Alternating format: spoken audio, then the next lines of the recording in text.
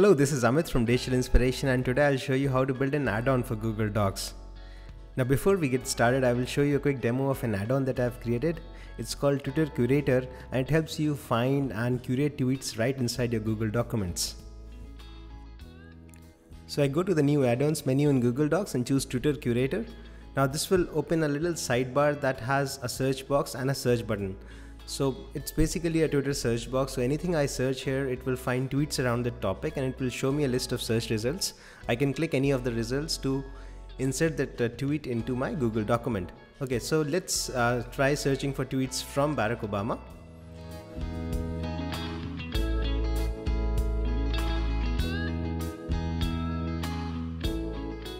So you can scroll through the search results, and if you find a tweet that you want to insert in your Google document, simply click it. Now you can execute any number of searches in this Twitter search box. So maybe for our next example, let's search for tweets that are addressed to Barack Obama. So I'll write to Barack Obama.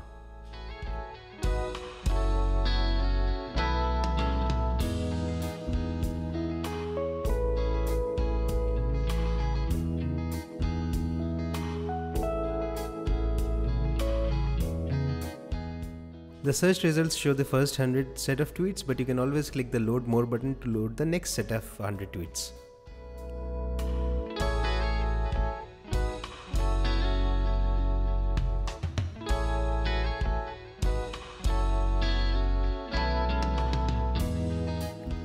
And once you have collected all the tweets, you can go to the document and file menu and publish this document as a PDF file, as a web page, so that anybody else can see your curation. Now that's very easy. Now let's talk about building a new add-on from scratch.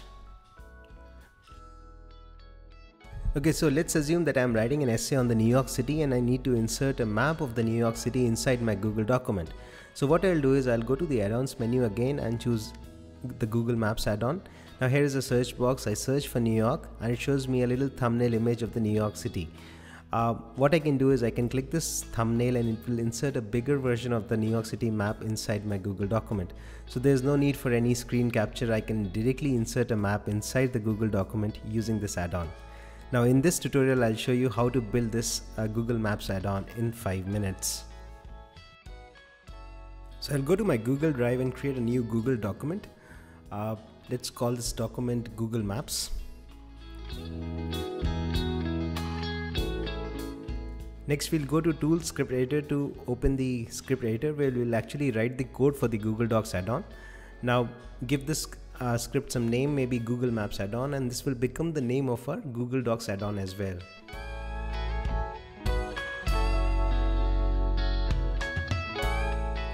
Okay, now the interesting part, let's get to coding now. So I'll go to File and create a new HTML file, and let's call this file googlemaps.html. Now this is the HTML file that will show up in the sidebar. This is just like a regular web page that has HTML code, CSS and JavaScript. Now if you remember our sidebar, it had a search box and a search button. So we'll write simple HTML tags to create that search box.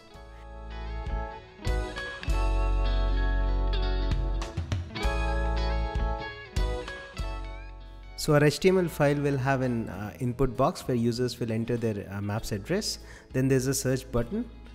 When clicked, it will load the map in the sidebar, and then we will also have a empty div where the maps image will show up when somebody clicks the search box.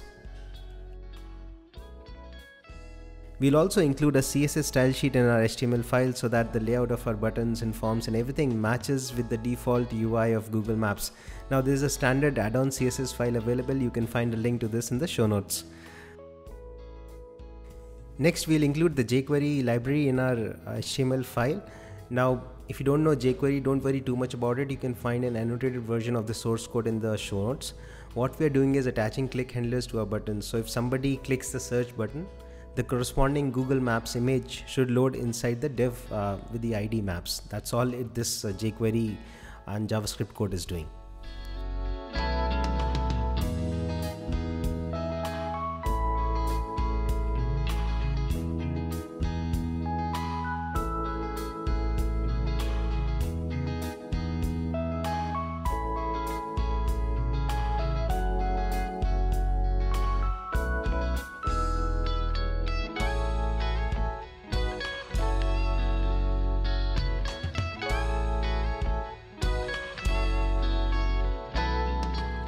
Now this is important. We need to attach another click handler to our div ID maps, because when somebody clicks the map thumbnail in the sidebar, the corresponding bigger version of that map should load in the Google document. So for this we need to call a Google script, and for that the syntax is google.script.run, and then we add the name of the function that will insert that Google Maps in our Google document.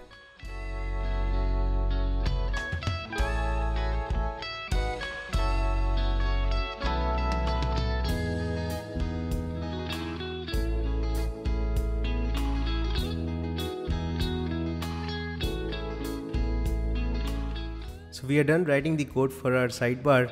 Now we need to insert the server side code. So for that, go to the code.js file. The name of this file can be anything. Make sure that the extension is JS, which stands for Google Scripts. So the first function that we'll write is onOpen.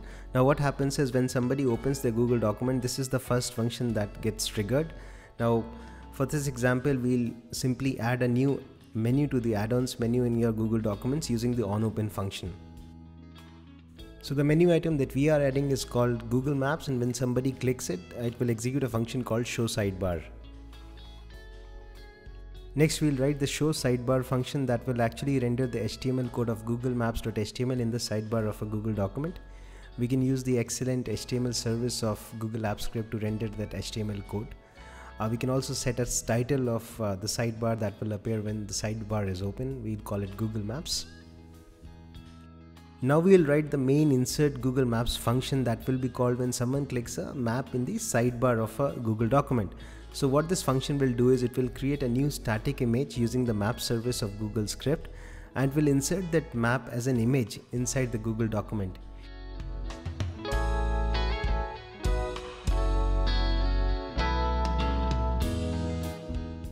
It basically gets the position where the current cursor is, and it inserts a high resolution Google Maps image around that same position.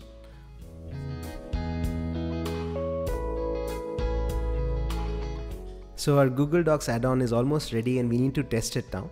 So as a first step, we'll go to the run menu and choose onOpen. Now when you execute this onOpen function, it will basically add a new option to the add-ons menu in your Google Documents. The first time you run this script, it will require authorization because it has to access your Google Documents, it has to access Google Maps on your behalf. So just say yes at the authorization prompt and you're good to go. So let's now switch to our Google document, and under the add-ons menu you see a new option called Google Maps add-on. This is the add-on that you have just created. So select Google Maps to launch the add-on. So this add-on is exactly like the one you have seen in the demo previously. Okay, now let's search for an address, maybe 10 Hanover Square, New York, and you'll see a thumbnail image. If you click that thumbnail image, a bigger version of that map will be inserted into your Google Documents. So it took less than 5 minutes to write an add-on. All you need is some basic knowledge of HTML, CSS and JavaScript.